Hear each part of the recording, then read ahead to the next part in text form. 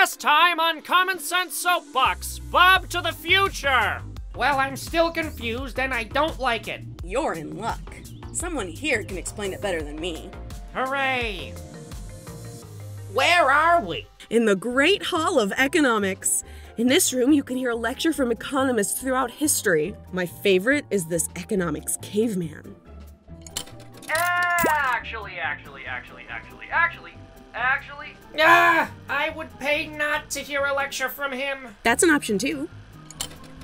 Just another example of subjective value in action. I would pay money to hear your friend talk, whereas you and a few YouTube commenters would pay money not to hear him. What is this subjective value? It just means that everyone values stuff differently.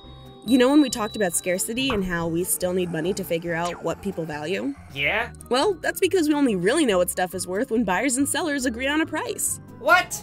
That's ridiculous! Isn't value based on how much work something takes to make, or how badly we need it? Well, that's all certainly part of it.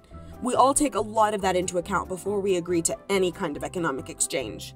The seller thinks about how much work their product took to make, and the buyer thinks about how much they really want to have it. Aha! I told you! But the value of goods and services isn't actually determined by the labor that goes into making them. Aren't you contradicting yourself? Well, no. Here, listen to the guy who figured this out in the first place. Value isn't an inherent property in goods. Neither is value an independent thing. A good may have value to one individual, but no value at all to another individual under different circumstances. Yeah, I don't get it. Here's a few tokens. I'm sure one of these guys can help. Did you figure it out yet? I may or may not have decided to buy pepper jack cheese balls instead. Oh, I don't think they have those in that machine.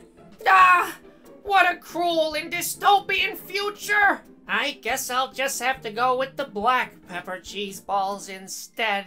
They don't have those either. Ugh! Well, I'm not eating Zest Mix. I'll hold on to these for later.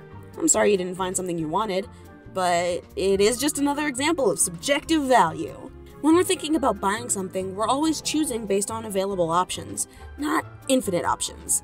So we have to rank our preferences, and our preferences are going to affect the price we're willing to pay. And the less I want something, the less I'm willing to pay for it, right? Exactly, which is why you flat out refused to buy the Zest Mix. Tacos for sale! Get your tacos here! Step right up, folks! Oh, hey, Roberto! Oh, hello, Charlie. Tacos? You have tacos? I would pay $300 for a taco right now! Well, you're in luck, my good sir.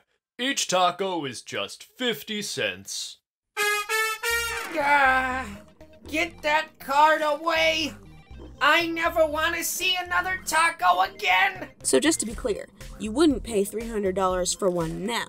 No way! See? Even the amount of money you were willing to pay for a taco changed in just a matter of moments. You place a totally different value on the tacos now than you did when you were hungry. True. Now imagine what happens when millions of people are making the same choices every day. The economic value of different goods and services is constantly changing all the time. Yeah. I guess monetary value is subjective after all. Yep.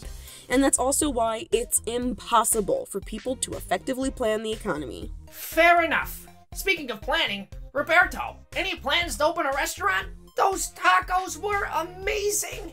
I would love to, but I don't have the capital right now. Capital, huh? I thought you said government wasn't telling people what to do anymore. Not that capital. Capital, money, and resources used in the production of economic goods. If you're looking for investors, I've got some money saved. Let's talk. Will Charlie give her money to this strange taco dealer? Will Bob finally learn something about economics? What is all this capital business? Like, share, and subscribe to find out on the next exciting episode of Common Sense Soapbox. Bob to the future!